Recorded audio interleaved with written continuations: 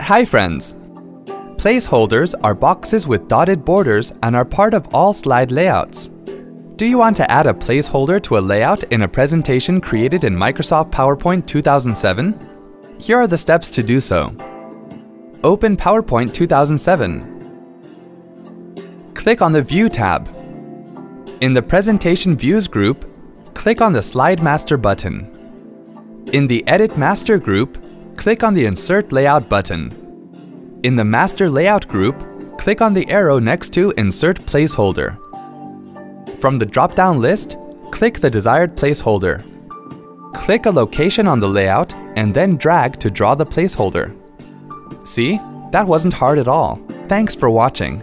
For more details, click on the eye icon on the top right of the video. Check out our iYogi channel for self-help videos on Windows, Mac, smartphones, security, social media, and much more. Have something to ask or share? Pen it down in the comments. To get iYogi tech support, dial toll-free numbers. To stay empowered technically, subscribe to our channel.